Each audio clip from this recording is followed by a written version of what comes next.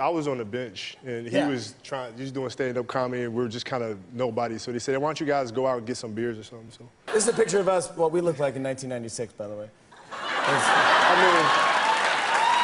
We're at this party together, and we just started talking to each other, and they ran out of beer, and so they go, yo, someone's got to make a beer run. So they go, Kobe, you want to make a beer run? You go, I'll go. You go, Jimmy, you want to come with?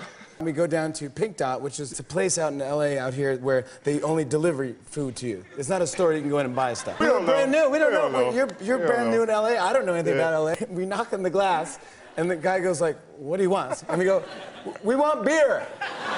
He goes, I can't sell you beer. We don't sell anything here. We have to deliver it to you. But we got to bring it to a party. He goes, I can't. And you pull your wallet out of your ID out, and you put it up against the glass, and you go, I'm a Laker.